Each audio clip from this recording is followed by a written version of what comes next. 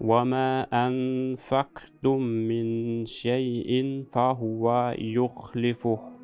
After converting to Islam, I've been striving to learn how to read the Quran and acquire knowledge of my new beautiful faith.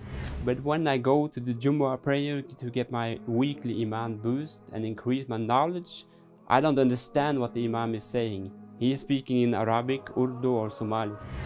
And I am not alone in this struggle.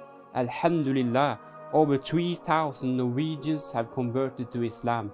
But we struggle to find a masjid where all the khutbahs, education and classes are held in our language.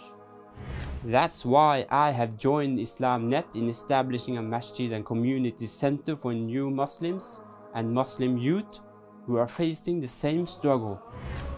We have purchased this huge property. It's 7,560 square meters big and the building is 2,700 square meters. We need to pay the remaining 30% by the end of Ramadan, so time is running out. Can you help us?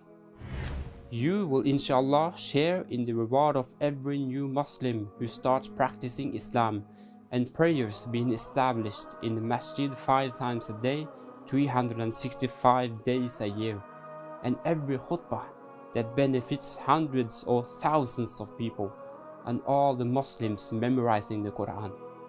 Imagine the day you stand in front of Allah and all of these good deeds from us Norwegian Muslims are being added to your scale.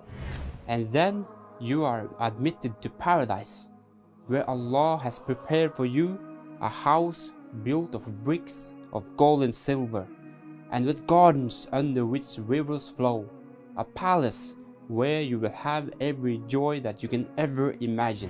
You can have all of this by giving a small sadaqah. Click the link to donate and earn your reward.